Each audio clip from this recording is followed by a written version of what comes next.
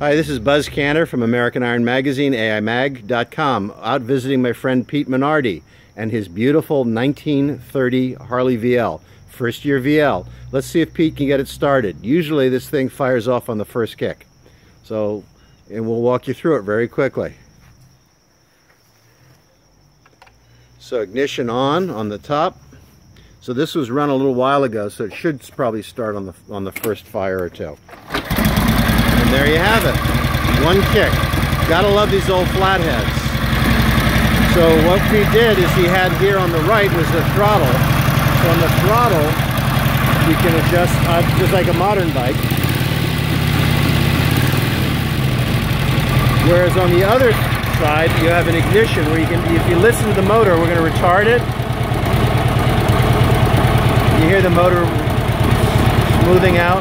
We'll bring it up.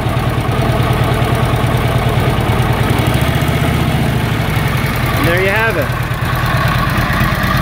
1930, first year Harley VL, 74-inch flathead. This is Buzz Kanter from American Iron Magazine, AIMag.com.